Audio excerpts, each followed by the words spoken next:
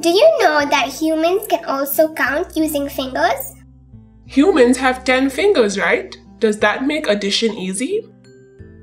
If the numbers are small enough to count using the fingers.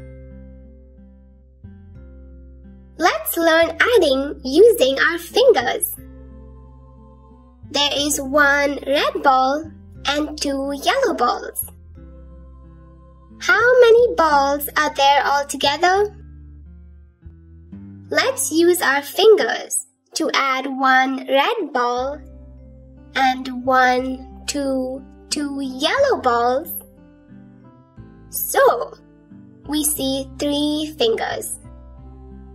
So, 1 plus 2 equals 3.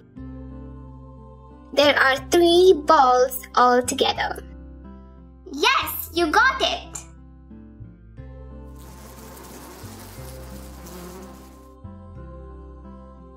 There are 5 small trees and 2 big trees. How many trees are there altogether? Thank you for watching. Enroll now. To access all 80 videos totaling 3 hours and 46 minutes, featuring introductions, examples, and exercises for Grade 1 Math.